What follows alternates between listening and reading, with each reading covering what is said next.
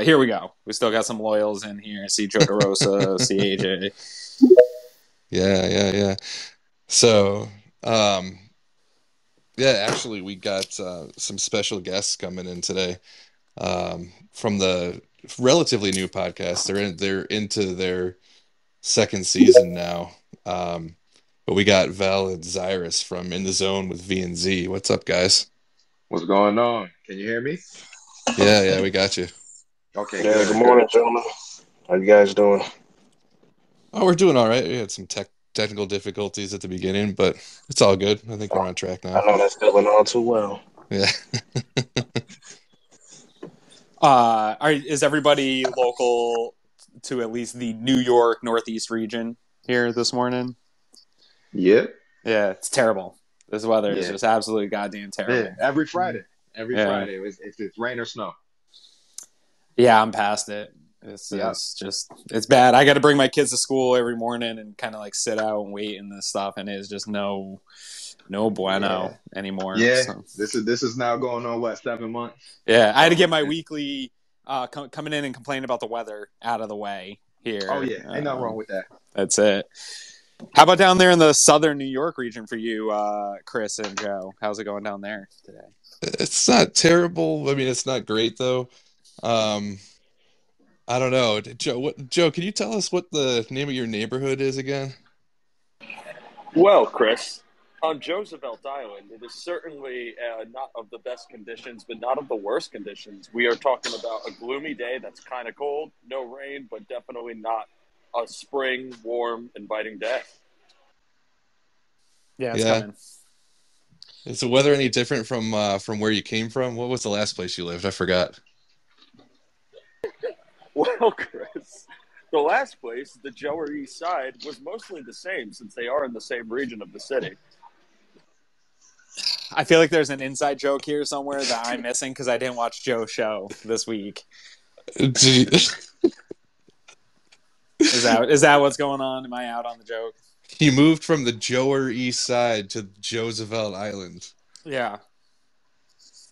Okay, yeah. I was on their Sabres watch party, just stopping in to, say hi, join the combo for a little bit. And I've had that inside joke with my roommates and people at work, and I just threw it out there without even thinking about it, and it got a chuckle or two. There you go. So now it's just referred to as Roosevelt Island and the Jower East Side.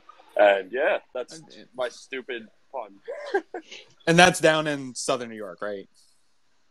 Yeah, in Manhattan. Yeah. We're just full of inside jokes tonight. Yeah, right. That's it. Anyways, let's talk about some Bills here. We got some guests here. What has changed since we last talked? Taylor Rapp is a Buffalo Bill. George Phillips is back to being a Buffalo Bill.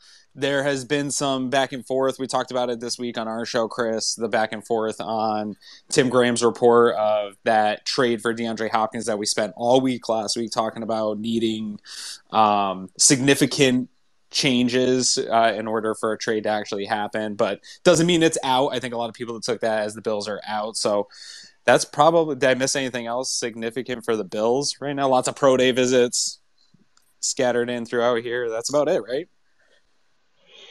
Yeah, it's been slow. It's been slow at one Bills drive, but I guess we got to get ready for draft season now that we're about to hit April, right?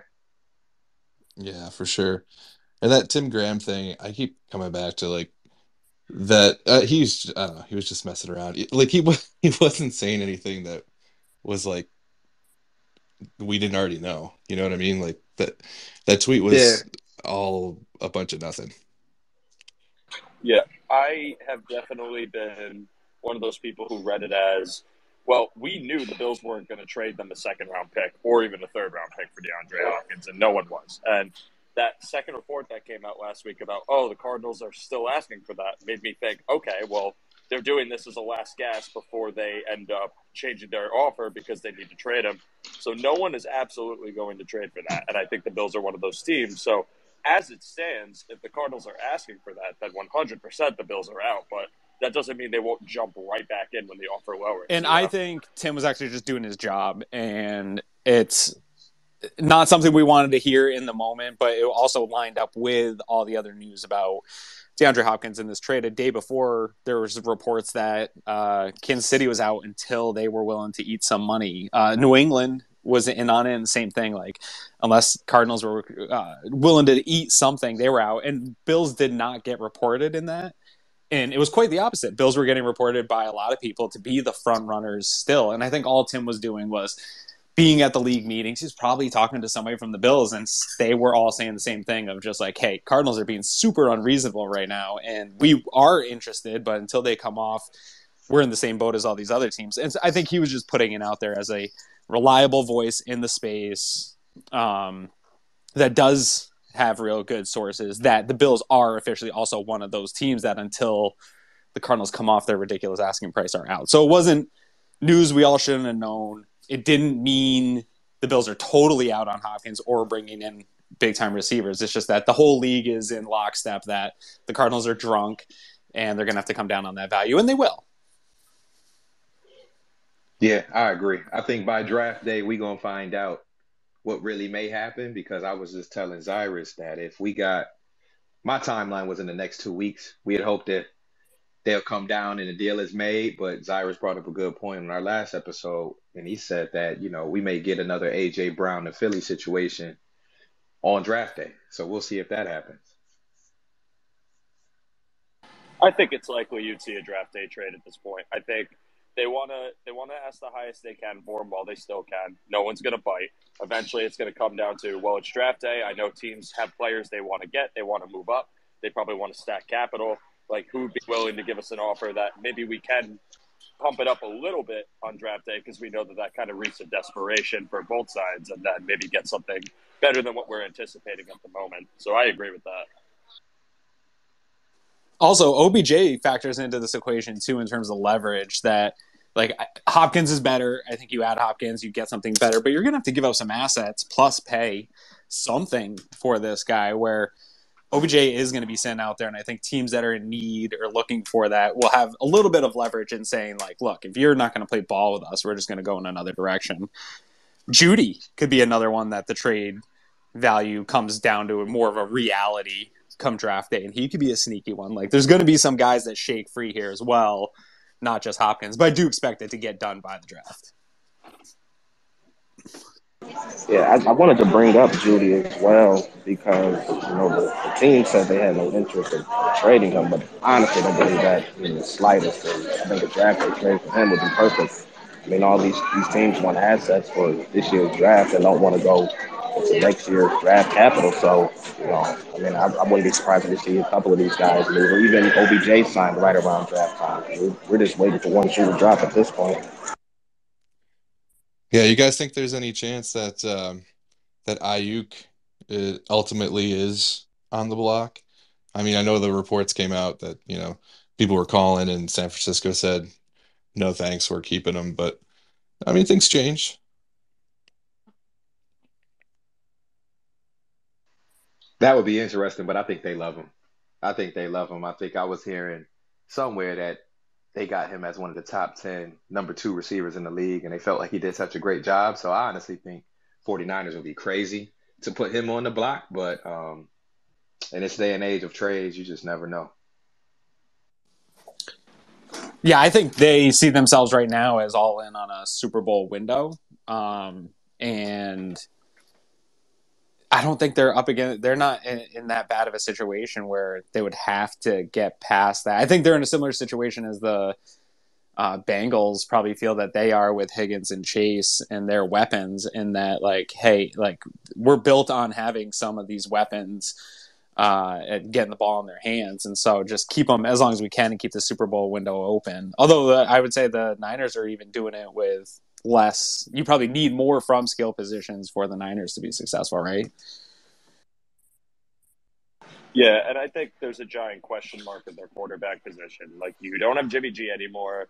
Brock Purdy just had the UCL injury that might sideline him, as far as we know, for half the year or the full year. Even though they express confidence, we don't know how he'll recover. I don't think they're going to want to make that situation harder on themselves by getting rid of one of their most valuable targets just to make it harder for Lance when he comes back. And then, heaven forbid, you trade Ayuk and Lance goes down. What do you do? Are you going to draft another receiver? It just seems redundant to me to move him at this point. these guys on their rookie contracts, right? Like Ayuk and Judy's still on his rookie contract. I mean, another dude that's not on a rookie contract, but I hear his name mentioned when I'm tweeting about it and stuff like that, and he does pop up, is Mike Evans down in Tampa. Might not be really wanting to. He's not on a rookie contract still, is he? No, I said not on a rookie contract, Okay, but right. in that same. I was gonna say that dude's been around for a while. No, but I think he's in the last year of a contract right now, and so it would be similar to a DeAndre Hopkins type move where he's on a team that is not probably going to be super competitive. We haven't heard him complain about that or wanting to move on at all, but I believe he is, at least when I checked on the last year of a deal. So could be another potential. Again, not the typical receiver you see for Josh Allen in terms of like separation, getting open, but he's just open because of his size and ability to go similar to Hopkins, just go get the ball. I have a question for you guys. How you guys doing? All right, we good. What's going on? What's up, AJ? Aaron, Chris. Obviously, I think most Bills fans are like on the same page with receiver early and getting a linebacker early. I think a lot of fans want that, but the biggest question mark and the most, diverse opinion in terms of what the Bills should do in the draft is the tackle position. Obviously, they got Questenberry back, who could possibly be the swing tackle. You got Dawkins, who's got a couple years left on his deal, and then obviously the unknown of Spencer Brown. How confident are you in Spencer Brown to take the next step this upcoming year? And also, how high do you prioritize the offensive tackle in this draft? Because I brought up a point.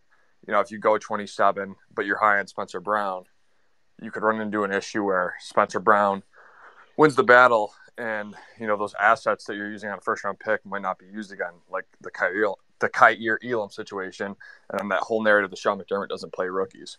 So just your thoughts on the tackle position, what they should do with it. I think bringing in competition is necessary, and I think if a Darnell Wright's there at 27, you have to do it. But just your thoughts on the right tackle position and the possibility of the Bills adding one in the first or second round. Val, Zyris, you guys want to jump in first on this? Yeah, I'll hop in on this one. Go. I definitely want to believe in Spencer Brown. I'll put it like that. He's shown flashes of, I think, some really high end play, but the consistency has not been there at all. I mean, and honestly speaking, he's probably the best athlete we have on the team as a whole. But, I would like to bring some competition in. I don't know if I want to do it from the first or second round standpoint because, like you said, that potential is there for Brown to win that competition. And then we're kind of asked out using the high-end asset who's not really playing. I would have loved to see a little bit more of a veteran depth position to push him. But, if we drafted one in the first or second round, I wouldn't lose any sleep because that right tackle position is definitely the weakness on the offense right now. Yeah, I guess one. And also got. I was just gonna say, like, is the competition that you bring in the reason that Spencer Brown takes that step? Is that the fire? You know what I mean? Like, as of right now, to me, there's, I hope that Spencer Brown takes the next step, but Aaron likes to say this on the Cover One Buffalo podcast all the time. Say it, Aaron. What's hope? No, it's not me. This is a Greg Thompson quote, is hope is not a plan. He brought this up because he started saying that to me because I was in on Dawson Knox big time. But it was like Joe Marino and I, and everybody just wanted to trade for Zach Ertz. Nobody was like believing in Dawson Knox. But I had seen enough, and I tried to apply the context of the position and where he was at coming in. The same thing that Spencer Brown folks are trying to do now, in that, hey, he didn't, play his final year. He was new to the position. He's a big dude. He's filling into his body, all this stuff. He had a back surgery. My issue where I don't see a parallel to where Dawson Knox was, and I know I talked to Joe Marino about this quite a bit because he's higher on the possibility of Spencer Brown panning out than I am, but we were the same on Knox. So I reached out and said, like, what are you seeing that I'm not? And he didn't do enough for me to convince me. And I can't see the parallel for me that he is going to take that step. It feels a lot more Cody Ford to me than it does Dawson Knox. And the way Brandon Beane talks about him, also worries me a little bit. That feels very Cody Ford. Like maybe he gets a little hung on his own investments and his own idea of where a guy's going to develop. But Spencer Brown's not done anything for me to not bring in real competition to protect Josh Allen. And so, yeah, if it's right at 27, I'm running that card up. And I don't know, Spencer Brown, like, if you develop, fantastic. We have a really good swing tackle and we have another asset, and maybe we can move on from Deion Dawkins when that contract comes up. But I'm not planning on that, you know. So is Aaron is it one of your biggest needs? Like, would you put it up there right at the top of your list going into the draft? Man, it is up there. It is. And but here's the thing I talked about with Greg a little bit, because we were kind of having the philosophical debate on, in this draft for me, I think it's a weak linebacker class. And I don't think there's any high-end linebackers. I don't even think Jack Campbell really is probably a first-round prospect. I would take him in that late first round, because I think you're taking mostly second-round prospects there anyways. But the philosophical debate comes from, like, do you overdraft that linebacker early? Because I actually do like a number of the tackles in this draft. I think you can get round 2 or 3 a guy that can come in and be a better player than Spencer Brown is today.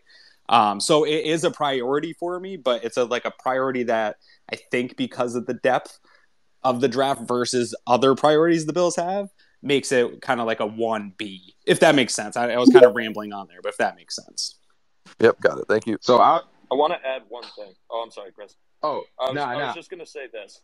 Oh, sorry, it was in the zone. My bad, man. I just wanted to get this one thing, too. Yeah, go ahead. For the Spencer Brown debate, so I have some – obviously I'm concerned about it. The thing for him, as in, like, in his defense, he was coming off some injury. He did miss some time to, training camp and everything to get himself right, to get acclimated to the position as a full-time starter. Obviously, growing pains are going to happen when you're a young player, but couple in an injury, it makes it exponentially more difficult for him to get shored up and to become, dependable in that spot. But my issue with it is, again, hope is not a plan. You can't look at his athletic upside and not look at how he's actually played. With Spencer Brown, if he was a tight end, if he was a running back, if he was any position that didn't need to develop in a way that was quick, or at least, notable enough where we could be confident in him, I would say, yeah, let's ride it out. There's a lot of upside there. We could make this work. But he's the right tackle. The offensive line has been an issue, and you are talking about the position group that has to defend your most valuable asset and keep him healthy, because he's going to run. He's going to take pressure in the pocket if Brown doesn't get it right.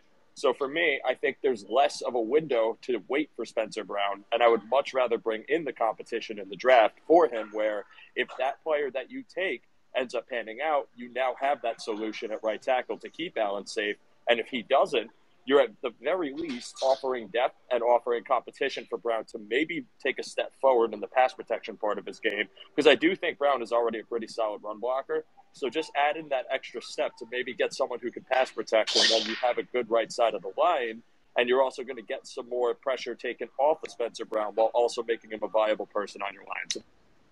Yeah, Vel, why don't you weigh in, and then I got a quick thing on this, and then we'll move on to the next thing, maybe, unless anyone else has something to say. Yeah. I'll follow up to end it. So you guys can go, then I'll follow. Perfect. I was just going to add in quickly that I feel like it's definitely a position that got to get addressed. I'm just probably not on the same boat as people, thinking that we need to definitely hop on it if it's there day one at 27. Just because I'm very much so not pleased with where we're at linebacker, but I do understand that this draft is probably not the best draft for a middle linebacker. Where we're at, Campbell, obviously, if he's there at 27, I guess you get him, but he's more of a second round talent. I mean, or you could just, trade back possibly, and maybe get an additional pick.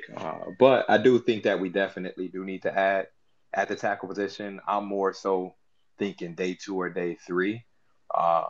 Would I be completely upset? No, but I'm kind of like our guy on 550 in the morning. I'm kind of on that wide receiver train early, where if we got one of the top, let's say top 4 wide receivers available at 27, I'm leaning more towards that.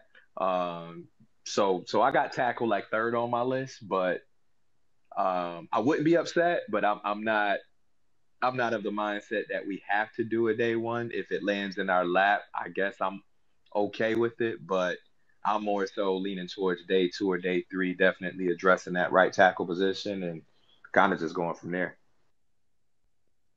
Yeah. For me, I mean, it's like I want them to get a guy that they've got a first round grade on. And I'm thinking less about the position. Obviously, we have positions of need, but when it comes to that 27th pick or the first round in general, you know, we saw last year they used a fourth round pick to trade up one spot to get Kyer Elam because he was the last first round grade left on their board. And I mean, I know they also needed a corner, so I'm sure that factored in, even though Brandon Beane is always preaching best player available. I don't look if it doesn't matter so much to me if it's a tackle or a receiver or a D lineman, defensive like interior D lineman or an edge. If one of these guys that one of the top 15 or to 20 guys, depending on how many of them have first round grades in on the Bills board, if one of them falls to 27 or one of them falls to like 23, somewhere in that range where like maybe they can move up a little bit to grab them, that's the priority to me, whether it's Darnell Wright or if like someone like Skoronski or Broderick Jones happens to fall, if like one of the top 3 receivers happens to fall, because like Zay Flowers is number 4, I think, in a lot of people's minds. I don't know. So I guess some people might have Hyatt above him, but to me, it's like the top 3 guys are probably first round grades, and then Flowers and Hyatt are more like second round dudes. But there's obviously a good chance they get taken at that back end of the first round. Um, so if one of the top 3 receivers is there, if one of the top 3 or 4 tackles is there, that's who I want them to take because I just want to keep adding elite talent to this team where we can, even if it means giving up, a later pick to move up a little bit to grab them. I want to push back just a bit. I agree that if those guys fall, but again, that kind of to me falls into hope is not a plan. Like hoping that top 15, top 20 guy. We talk about this a lot in the Cover One Slack. So and in our DM group, because I know Chris already knows this. I know AJ, some of the guys. A lot of how we talk about is teams don't have 32 first round grades, right? That's not. I think some fans believe that's how it works, and every single team is going to tell you after the draft that they had a first round grade on the guy they got, no matter where they got him. That's just, I think it's built into the terms and agreements of being a GM in the NFL. You have to say that. But they're probably got like 20 guys that you have a first round grade on. Maybe some years you get into the mid to late 20s, but it's usually 20 or less that you have a hard first round grade on. I agree. If one of those guys does fall into your lap, yes, run up to the podium and grab them. But in terms of being in that late, you have so many options. Somebody brought back, I think in the zone was saying, that trade back idea. I think that is another one. Again, hope is not a plan. You got to rely that some other team wants to come up and get that 5th year option or come up on a player. And there's that kind of plan there too. But for me, it is, I know it's best player available, but I keep going into positional need on this team. This roster is so good at this point, and it has so much depth across the board. Like I could still run, if we're talking about Spencer Brown and his problems, I could still roll into a season next year with Spencer Brown and hide him with what they've done in free agency. Same with middle linebacker. Like I'm in a spot where I feel like you could roll into a season with however it shakes out between Tyrell Dodson and Terrell Bernard and Balin Spector and sort of hide that because the roster is so good, which I think gives them the flexibility to do a bit of a shift in their mix of having to draft for need plus best player available. Again, if that makes sense. I don't know if that linebacker philosophy is something I'd want to roll with, though, because 1, it's unknown. 2, I don't think your D-line's good enough to mask the issues within your linebacker core. Like, we're talking about a D-line that was riddled with injuries, that we knew was struggling with their pass rush, especially after Von Miller went down and was having a hard time stopping the run. I just don't think I'd be a person to say, oh, we can go into the draft and not take a linebacker because, their coverage is good. The back end of the defense is great. I think it's the strongest it's been in years. But I really would be nervous going into a season where we didn't have at least a solid prospect at middle linebacker, because that line, unless it gets addressed heavily, if there's a move that still has to be made, which there should be, I just don't think it's good enough. I think if you're rolling into the season, with the linebacker room as it is. Because I agree with you, it's the top priority. But to me, if you don't get it in a trade back in day one, I don't think anyone, to me, for what I've seen of the linebackers after Jack Campbell, is not a guaranteed improvement in 2024 in the linebacker room. And so I think you need to address the defensive line anyway. And I think that the chance to get the linebacker that is going to improve in free agency, I think that's already passed. And I think you have one shot in the draft from what I've seen. Maybe one of these guys will become another really good linebacker and it would be a developmental guy or something like that. But I don't think in 2024 you're getting much better linebacker play right now than you already have in this room. So I think you need to address the defensive line anyway. And I think if you're rolling with Terrell Bernard, who they invested a third-round pick in, whether or not we agree in where he was picked and why he was picked, they do have a plan for him. And if you've invested in that, I also think we're seeing this idea with the Taylor Rapp signing of Sean McDermott maybe taking over, getting a little more aggressive. And I think that type of player and what I saw from him in college in the film room, Eric did on him, leans to a little bit that idea that Sean McDermott could get more aggressive and bring in more blitz packages and stuff like that. So maybe just see a shift of what we do at linebacker, some bigger defensive linemen and these guys blitzing more often. I could definitely see it. Like, I'm not trying to sit here and say, like, oh, if Campbell's gone and Simpson's gone, like, go get, someone in the third round, that's our guy. Because I do think that there is a steep cliff that this linebacker class jumps off as far as talent goes. But I more so mean, like, I just wouldn't feel comfortable if they didn't take Campbell or Simpson. I think that's just the need is outweighing. I'm sorry, I'm out of breath. The need is outweighing, other position groups on the team where if we're at 27 and I love Zay Flowers. I love a lot of the prospects in the first round. But for me, unless a surefire tackle is there, like a Darnell Wright or like a, Anton Harrison or DeJuan Jones, where you could be comfortable taking them at 27, I really would just feel like Campbell, Simpson, that coverage linebacker is a no-brainer. However, if they don't take it, then to me it tells you, okay, McDermott's got a new philosophy. He's going to roll with the guys we have, coverage change, maybe using Rat more and more different sub-packages, and then we're talking about a new-look defense that could work. I mean, you don't know that for sure. But, yeah, I just feel like in the current state, if they don't have that change of philosophy and they don't take a linebacker, I think it's going to be kind of a growing pain struggle year for that middle part of the defense. We've had a couple of passing comments here about this, wide receiver in the need and early in the draft here. And I am struggling personally with the where value of wide receiver is. Obviously, the free agent class this year did not get the value that they were anticipating, even though we knew it was probably a lower end free agency class. We also heard a lot about how this draft class wasn't good all throughout the college football season, and this wasn't going to be a good wide receiver class, at least not in the top end Jamar Chase, Justin Jefferson way that we've become accustomed to year in and year out with draft classes. But I've always liked this class a little bit more than most. And to me, it also feels like for the Bills specifically, I know a lot of people are like, get that in round one, get one of those top guys. And unless one of the top guys falls, for me, I don't think the class separates itself much. And so for me, it's where maybe there isn't the super high-end talent of a Jamar Chase, but I do think you can wait on wide receiver and get some productive guys.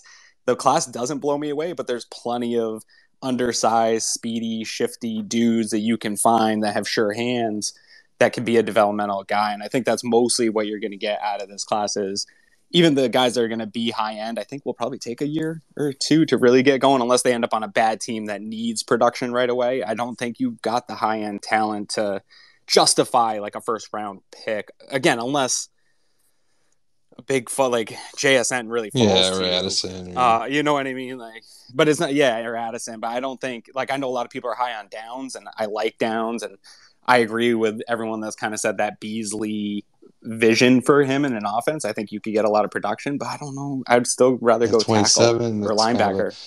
I mean, look, I think I agree with you. I think that the drop off, from the top wide receivers to the sort of the rest of the field is smaller than the drop off at linebacker, at defensive tackle, at tackle, offensive tackle. Like, I think that the guys that are, those first round guys at those positions it's just a bigger difference between them and the rest of the options that you'd have if you wait. Right, Aaron, and back to your original point with the whole hope is a plan thing and why I think receivers a more pressing need. And I'm not saying I think this wide receiver class is deep, like Jaden Reed, Jonathan Mingo, Xavier Hutchinson. There's guys that you can get in the later rounds, but if you sign Sherfield and Hardy, those are two guys that aren't really proven. Like, yes, I think they're upgrades on the film from what I've watched. They're better players than what they've had. But if you're losing, if Gabe goes down with an injury or Diggs, you're going to count on. And I know a rookie's still unproven, but if you get one of those top guys, I just think it's important because I don't know if I trust unproven guy. Even Shakir, showed flashes. Like, I think he could be a good receiver, but he's also a 5th-round pick, and you're banking on him developing just like the rest of these young guys on the squad. So I just think receiver is a need, but I get your point. I think it's a deep class. I don't think you necessarily have to go round 1, but even taking a round 3 guy, I think, and the first top 90 picks, I think is important just because I think there's a lot of unknowns with the depth at the roster. But I still think they did upgrade and, Beane had cost-effective moves. Val, you were talking about receiver. You got a guy at that spot that you'd be running up to the podium if they're still on the board at 27? At 27, I would probably say the only two who I would really feel good about is if JSN fell, which that may be a miracle, or a guy like Quentin Johnston, just because of his frame. He looks like he can, cover the big plays down the field. He was a reliable threat in college. So maybe a guy like Quentin Johnston at 27. Zay Flowers, I'm kind of in between him being like a early day 2 pick, late day 1 pick. So I wouldn't be mad with a guy like Zay Flowers. But I would say Quentin, Zay, or JSN for me in the first round seem like potential fits for the Bills if they go past 21, 22. But the more I think about it and listening to other people, I honestly think wide receiver is probably going to end up being more of a day 2 type of deal unless one of the big 3 or 4 fall in our lap at 27. So that's kind of where I'm at. Also, for AJ, that the point you make, I agree with you that if there's an injury to one of the higher end parts of this receiving core, it's going to be devastating. But I think that's true of almost every team in the NFL right now, where if you took out their number 2 receiver or popped out their number 1, the depth gets real hairy very quickly. Maybe a couple teams are in a better position than the Buffalo Bills. I'm also a lot higher on Khalil Shakir.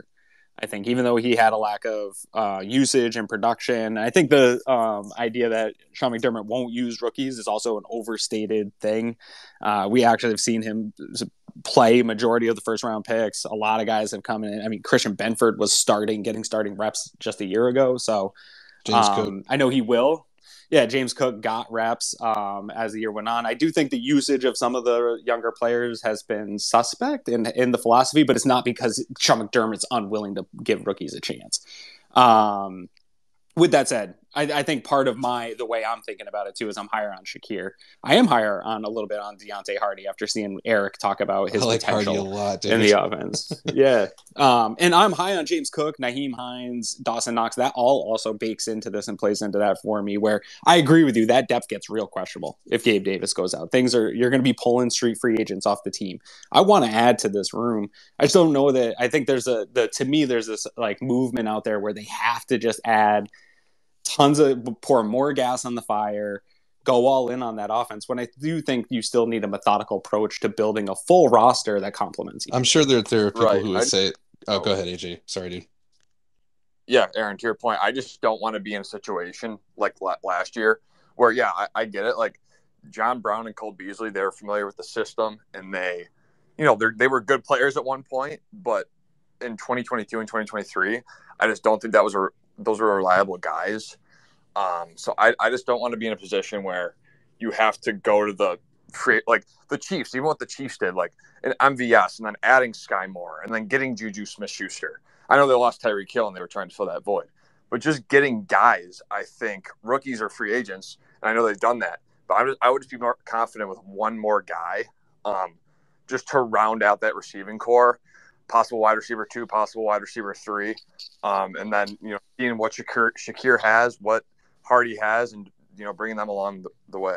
Can I just? I know Chris, you want to get something, and I hate keep pushing back on people, but I would say that Gabe Davis is good as Juju Smith-Schuster is, and MVS. Like I think, and getting Sky Moore, I think Khalil Shakir's as good of a prospect as a Sky Moore is. And so I think the Bills are like more on pace with the skill positions of those teams than it feels like because of how we saw the season end, and the statistics on Gabe Davis just make it look terrible. But I think he's on par with those number 2 receivers in terms of like a good productive number 2. Right. Don't get me wrong. I'm higher on Gabe Davis than most. I think he's a top 10 wide receiver too.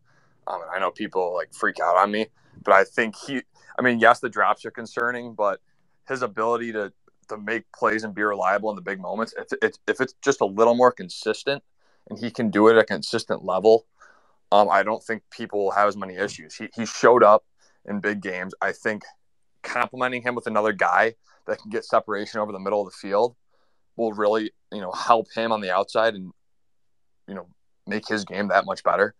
So yeah, I think Davis and Diggs are a good 1-2 punch, and probably, a top 10, top 7 1-2 punch in the NFL.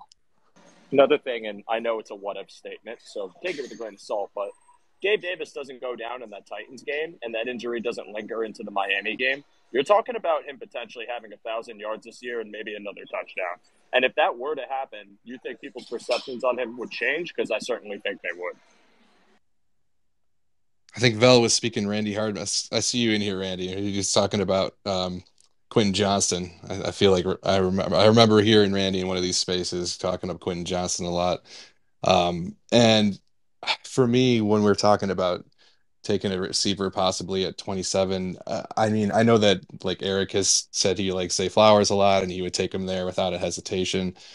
My only hesitation is, and I know like, this shouldn't preclude you from taking a guy if you feel like he's the guy, but like if you have Deontay Hardy you just brought in, to me, like if they're going to take a receiver, and I think they should take a receiver, I'd rather them take someone who's a little different from what we've already got, like a bigger guy, like someone who, who's not, like just as an example, I really like Jonathan Mingo. And I think if they can target him in like the third, even if it means moving up a little bit, depending on how the board falls, like he's a guy who just has a big presence. He's a physical guy. He can do a lot of that. I'm not saying he's Deebo Samuel, but he's in a similar mold. That's something that we don't really have here right now. So that would be one of my goals if we're targeting receivers, is somebody who can bring something a little bit different to the room. Would you guys all be out on how do you feel about Bijan if he was there at 27 with, restructuring Hines to keep him on the roster, using a second round pick on Cook last year, and then bringing in Damian Harris? Would you guys still take Bijan at 27 if he was there? I'd field trade back offers. Like if he's the only first round grade dude left on the board, I'd be, I know that you brought this up in a space not too long ago, AJ. So, credit to you, but like, if there's somebody if Bijan is still on the board at 27, there's got to be teams that are like just clamoring at that point, just losing their minds. Maybe you get Arizona to jump up 7 spots from, I think they're at 34, to get back into the first round to grab them. Because who do they have? James Conner, who's 28 and kind of, at this point, he's fine, but like they could use a running back for sure.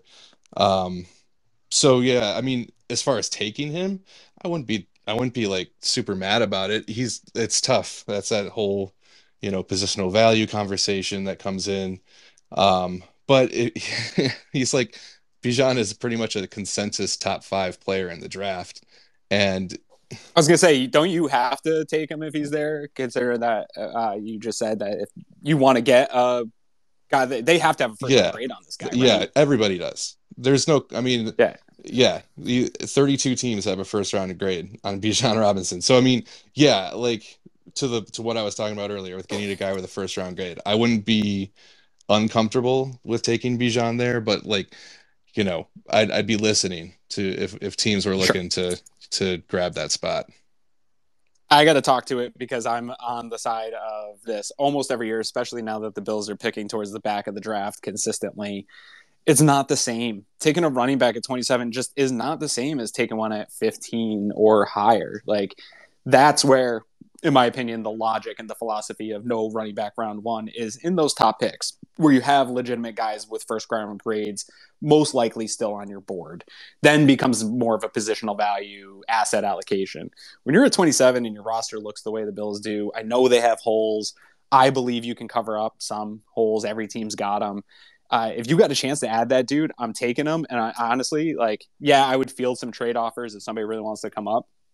I'd add Bijan Robinson to this roster in a heartbeat, and I would run him and James Cook to the ground for the next 3-4 years and just get him passes, get him looks, and take carries off of Josh Allen and use them on their rookie deals and then discard them as I continue to go on Super Bowl runs. I don't care. Just add really great players to this team. I'm cool with that kind of stuff. Agreed, AQ. Val, Zyris, where you guys at on Bijan? For me personally, I couldn't turn it down. If I have the opportunity to draft that level of top tier talent, I couldn't resist. I mean, granted, I don't think the running back room is actually necessary at the moment because I do feel comfortable going into the season with what we have now. But I mean, I'm all about just putting as much talent in this offense as possible, and then allowing the coaches to put these guys in position to succeed. So, you put them on your team and you figure the rest out. So if he's the best option that's available at 27, I have zero issues with picking him because, like we said before, end of the first round, I don't care if I'm drafting a running back if they're worth it. I'd rather go that route than forcing myself into a Jack Campbell situation when, I don't feel the value is necessarily there. So if he's there, I'm actually running that card in because, again, I just want this team to have as much top tier talent as possible. Yeah, me personally, I'm conflicted. I'm not gonna lie. I kind of love the idea of adding a guy like him because he is such a talented back, but I'm also kind of, I think Chris said it. I'm rolling with listening at least first before I run and grab the card because, like someone mentioned, they'll have 4 or 5 teams possibly trying to grab a running back like him, and since we have 3, and I really like the idea of Damian Harris. I know he's been, hurt on and off a little bit the last couple of years, but yeah, I love him for the talent that he is, and he would be at 27. I just would be patient with the pick and kind of think about it first to see if we got some good offers out there, because I know a couple teams will probably be drooling. But yeah, I actually like our three-headed running back room right now, but it would be very tempting. I'm just not.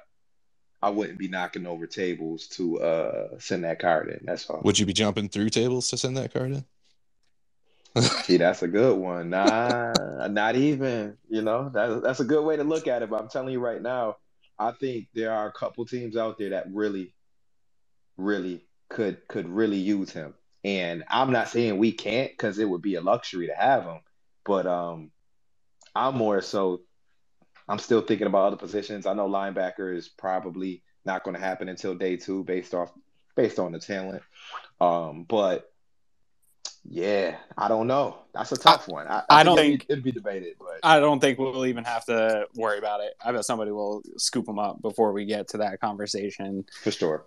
In my opinion, I think teams are higher on him than Twitter. You might see is. someone trade up to get him before we even get to 27. For sure. I think that someone's going to lock in on him probably in the maybe even late teens, early 20s there. Chris M's got his hand raised. Really respectful. What's up, Chris? Appreciate that. Nice manners.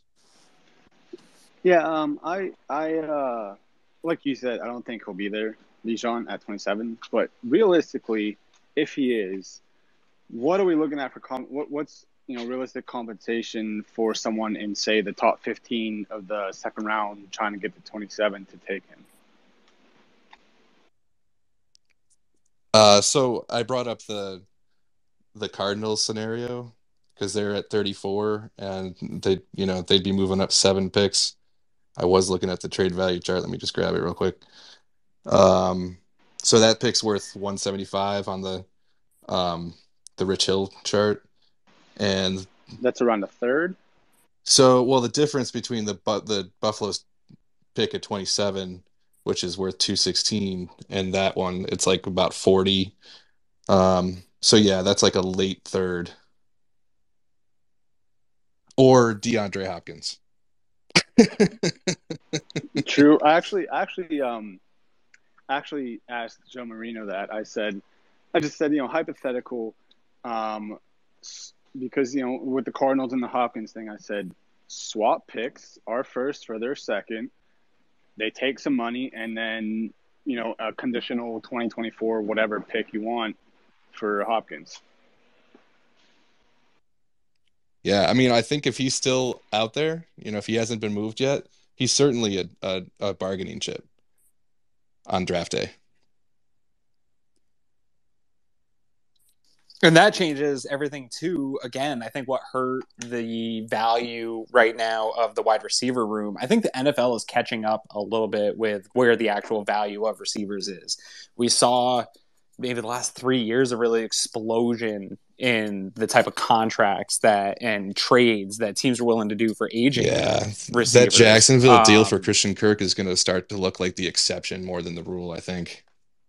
That even like the big trades for guys like Stephon Diggs, guys like Tyreek Hill, those big mega trades, they look good for everybody. Like everybody kind of works out, but you're also seeing a huge influx yearly of wide receiver talent. I think that the market is being saturated with really top end dudes, and you can build pretty deep wide receiver rooms. And there's multiple ways every year to do this. You see those big Tyreek trades, the Stephon Diggs trades, and then you see deep draft classes. So I think teams are starting to catch wind that like the DeAndre Hopkins come along more often than you think. The Stephon Diggs come around. Like there's always a disgruntled wide receiver that's looking to get out of a deal and make a trade somewhere in the league. Plus there's always guys shaking off loose from teams. So I think teams are just catching on wind to, hey man, like Broncos, Cardinals, you guys need to calm down. You guys are living 2 years in the past on what you think these wide receiver values are. And the league is caught to a different standard now because of the influx of wide receiver. I think there's an interesting point to be made about draft value in general, too. I mean, I've looked at kind of the board a billion times and thought about trading back and thought about how we could maneuver to get more picks or use picks to get someone we want. And it's like, I think about how the Patriots approach it, and I know it's the forbidden team, but when they took Cole Strange, everyone was freaking out. And naturally, Cole Strange, I think, had a third-round projection or like an early fourth or something. But, they used him as a starter. And I didn't watch Patriots games this year, but according to the people I know that did, they were pretty impressed with his development.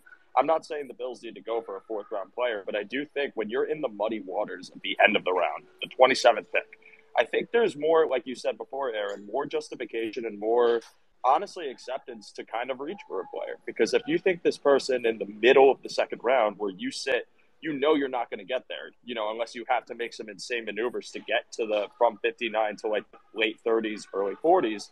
I think it's okay to reach. I think it's okay to get someone that you have enough confidence in to be a starter on your team and make that move, because at the end of the day, all that matters is how they play on the field. And if pick 27 was someone who was projected for the middle of the second round, winds up being your starting linebacker with a fifth-year option, I'm not against it. And I really think that that's something that more teams should be considerate of, because yeah, the board matters. Value does matter to an extent, but plenty of first-round value players go down and don't end up being anything, and then plenty of mid-round picks become great. So, yeah, if a deep receiver class, if you see someone at 27 or a linebacker or an edge, anybody that you think is worth it and not too far away, I think it's okay to take the reach and get someone that you think could be a starter on your team. Yeah, I agree with that. I think this is going to be a very interesting draft to watch from Beane and his front office's philosophy, because I do think every year when people say, hey, Beane never does this, he kind of just goes and does something that nobody expects, whether it's taking, multiple edges in a draft where nobody really anticipated that, right? going cornerback round one. There was a ton of memes and mocking them not addressing that position of need and going there round one. People said he wouldn't do it. And so you also, like, it's really odd to me. We're talking about this running back room and how it's like really filled out. And even Greg and I talked about it, but yet Brandon Beane and company are still whining and dining running backs all around the nation. Like, that seems like a weird way to invest money if you're not somewhat interested in that position Bijan, going forward. Rocha, Like Tajay Spears. Yeah, man. They're in on all these guys. Yeah, like, and they're not just like, hey, they showed up at the pro day. It's sending people out there, going to dinners, holding private workouts with your coach. Like, that's a legitimate investment for an NFL team to get all those guys out there and do that. And so there has to be like a legitimate interest there, right? Like, I can't be crazy. Did they do that with Breece Hall, ETN, Najee Harris? Did they, do any of those workouts, dinner, whatever, with any of those guys? I don't remember specifically those guys. I remember ETN. Yes, I remember them being in on ETN. I don't remember Breece as much, but yeah, and we got to remember there were some restrictions in the last through that COVID stretch of how a lot of it was Zoom meetings, right? Like, teams weren't even allowed to have people in the building through a stretch of COVID drafts. I think my gut is if they can, or my gut is they think if they can pair an elite workhorse type back with James Cook and have that be your like duo, and then Nyheim Hines is around to fill his role. Damian Harris maybe becomes expendable, although it depends on obviously how the offseason goes and where they think they need the value, right? Who's going to... Well, that's the sort of the weird thing, though, is they've filled this room by restructuring Hines and getting Damian Harris. Like, you have it's a good amount to spend on your running back room. Like Greg said, that's really ideally where he'd like to be forever and always.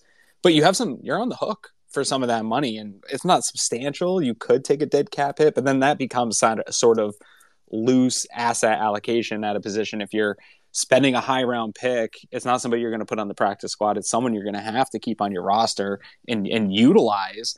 And so now what do? Do you release one of these guys and eat some money for a guy that you just got to fill a position? It's just a weird spot to be Maybe in you try to trade one with of them. asset allocation. Like, yeah, it's it would be an interesting thing to see what happens with that room if they draft a Bijan, for example.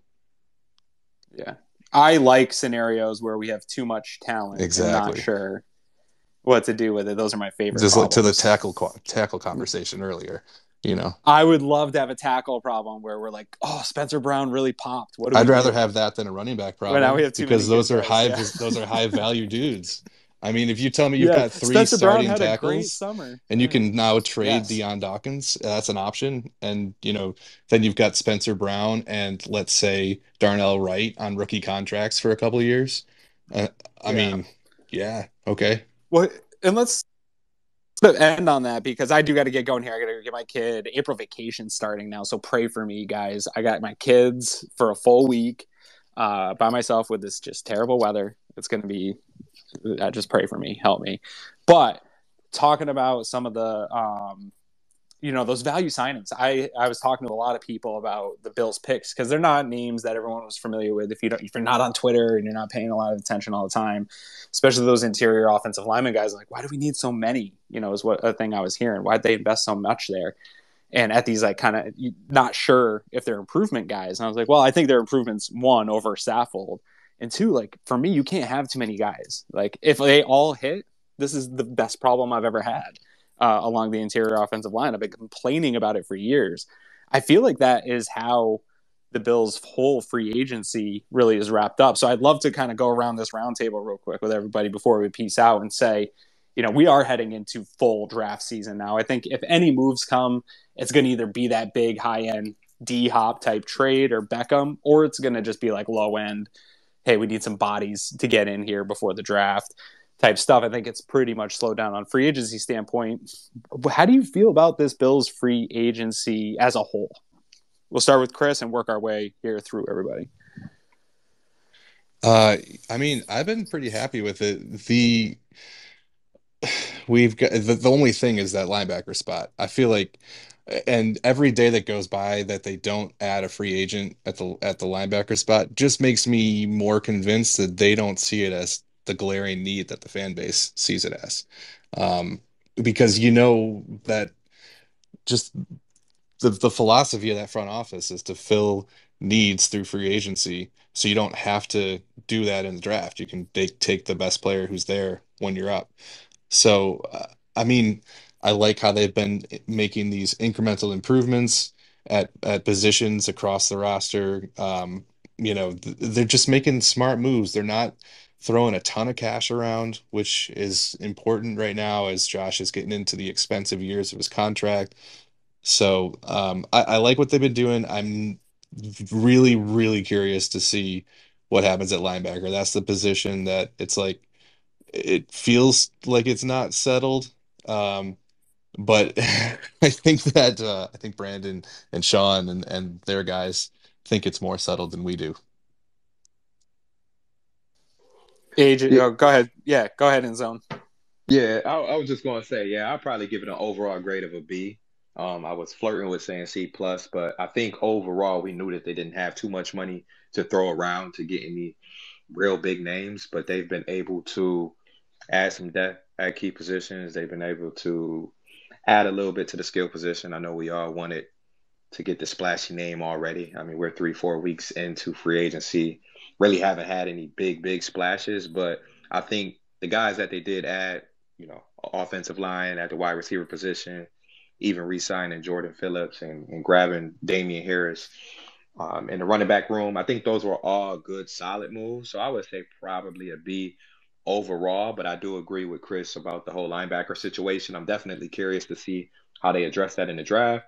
And I think someone mentioned it earlier too. Maybe it means that there's a shift in philosophy. Maybe that means that they get a little more aggressive and blitz more.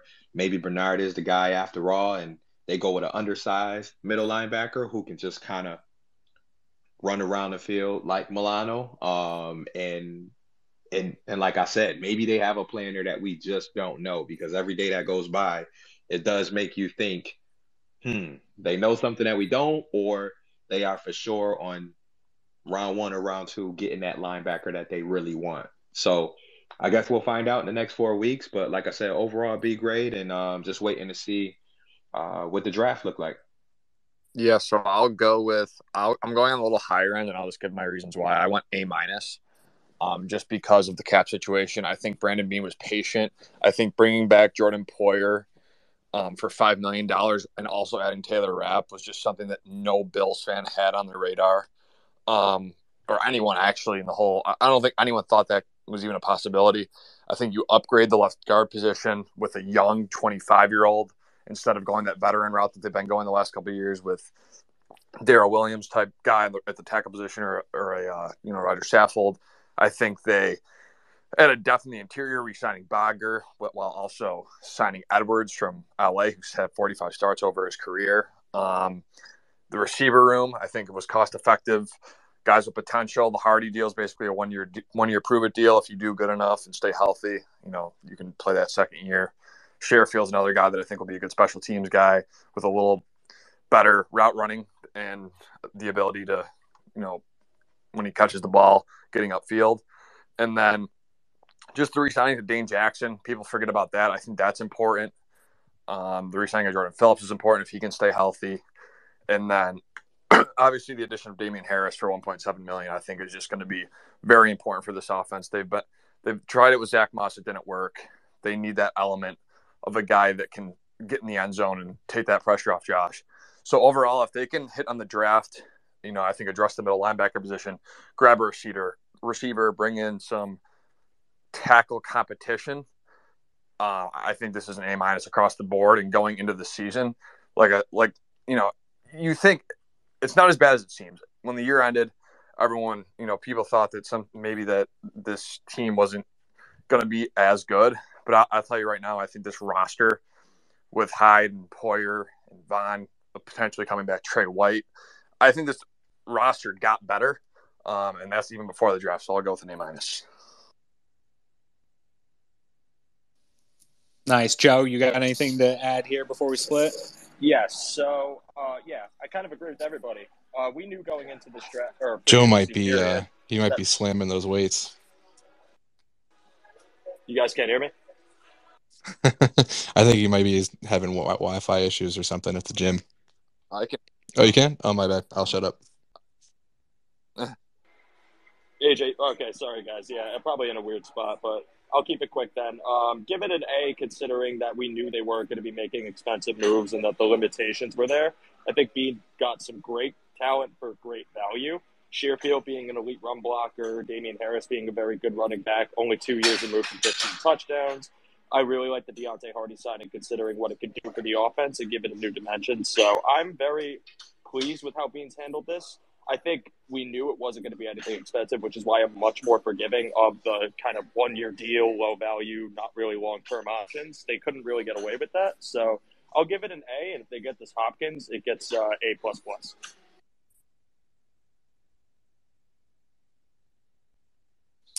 Awesome. All right, guys. I appreciate everybody who took time. Zyris. And I'm going by In the Zone because I am terrible with names. I forgot what Chris said. Yeah, it's Bell. It's Bell. What's going on, Bell? Sorry. What up? Thank you guys for your time. I appreciate you guys coming on. Let people know where they can find you real quick. Yes. So if you see the In the Zone profile right in this, you can just click and you can add us on here. We got all of our information in the file, so you can find us on YouTube, subscribe to our channel, or you can listen to our In the Zone with DNZ podcast on Spotify, Apple Podcasts. We do it once a week. We normally drop on Wednesdays or Thursdays by 12 p.m. But yeah, if you give us a follow, we keep everyone posted. This is only our second season doing it, and two guys from Buffalo that love to talk sports, love to talk Bills football, and buckle up.